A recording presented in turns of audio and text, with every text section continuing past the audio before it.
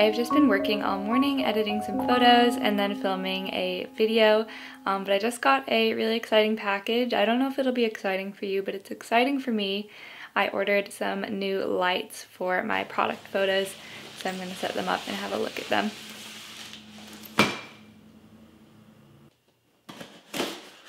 I purchased a new lighting setup for my product photography. I usually love shooting outside in the direct sunlight. It gives me the nice bright light, but also the harsh shadows that I love.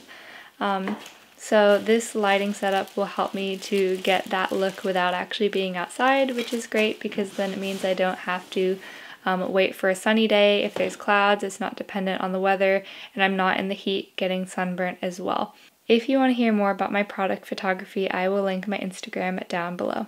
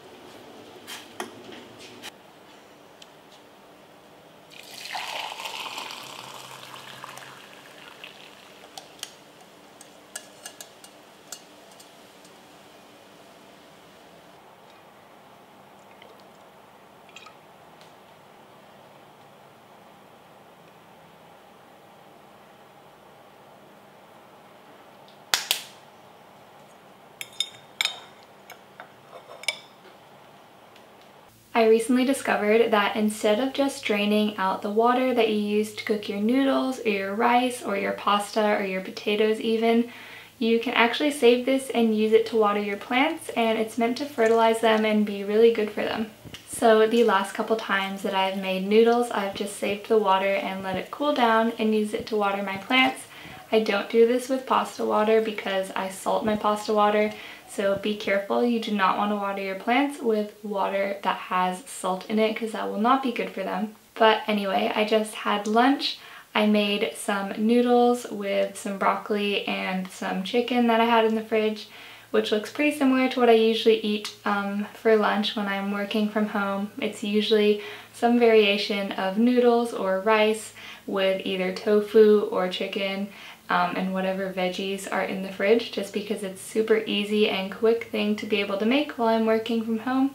It has been a pretty productive day. I've been finding a pretty good rhythm of balancing my Zuri creative work and also trying to create some more consistent content for my YouTube channel, which has been really nice. I've also been waking up a lot earlier, which has been so good, and just spending a lot more time by myself, which I actually forgot how much I enjoyed. But I think this afternoon I'm going to set aside a little bit of time to read because I haven't been reading very much recently. I think I'm going to pick back up this book that I started at the end of last year. It's called The Pursuit of God by A.W. Tozer. Even though I don't really feel like reading and I'm still struggling with my faith, I think sometimes you just need to do the thing that you know is going to be good for you despite how you're feeling. But I wanted to read you guys this prayer from this book because I think it's been really aligning with how I've been feeling recently. I read this prayer quoted in a separate book, and it is what made me want to get this book to read it. So yeah, maybe it will resonate with one of you. It says, "O God, I have tasted thy goodness, and it has both satisfied me and made me thirsty for more. I am painfully conscious of my need for further grace. I am ashamed at my lack of desire. O God, the triune God, I want thee. I long to be filled with longing. I thirst to be made more thirsty still. Show me thy glory, I pray thee, so that I may know thee indeed. Begin in mercy a new work of love within me. Say to my soul, rise up, my love, my fair one, and come away. Then give me grace to rise and follow thee up from this misty lowland where I have wandered so long. In Jesus' name, amen. And I just think that is such a beautiful, honest prayer and has been a cry of my heart recently. But yeah, I'm going to go read this book for a little bit and then do some more work. I'm going to plan a photo shoot for tomorrow, plan some more YouTube videos to film this week, and just keep living my life.